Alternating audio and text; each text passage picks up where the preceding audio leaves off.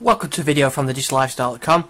We are taking a look at the new build of Redstone 5 for HoloLens. This is build 17720, which is a Redstone 5 build. Just coming out this week, and there's a couple of changes that I wanted to show off on here.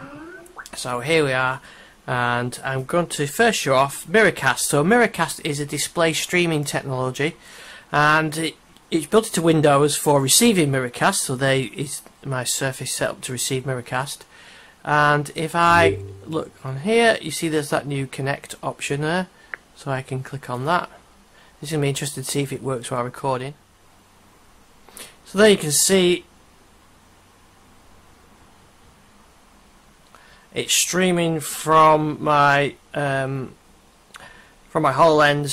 directly to this Connect app. So that could be a Miracast enabled TV or any device like that. I'm not sure it likes recording while I'm doing this, but you can see the little blue icon flashing there to show it's in streaming mode. Okay, something else that's new is this mixed reality app, which I've opened here. And the mixed reality app is available for Windows mixed reality headsets like those ones, and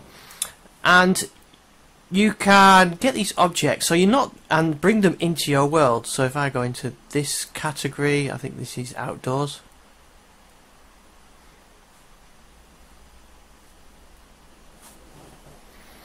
And scroll down.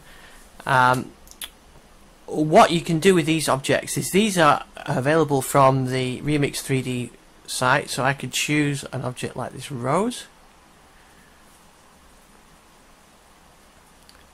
That downloads the model from the Remix 3D website and brings it into your hologram environment, but not as part of the Windows environment. So it's not like using the 3D viewer application, which only allows you to see the objects you've downloaded. This is like the holograms app that comes with the HoloLens and Windows Mixed Reality, so you can actually see the objects and interact with them in your sort of Windows environment. So you're no longer restricted to the cliff house or to the sort of the fun objects. You can now bring objects down from this website. As you see, there's a lot of them, and interact with those. So it gives you options for decorating your environments a little bit more. And you've got all these stuff in there. So as well as the hologram app, you've now got all these things in here that you can pick from as well, and just bring as many as you like and customize your environments. The other change is around immersive apps. When you previously, when you bloomed like that and you were in an immersive app, it would bring you back here.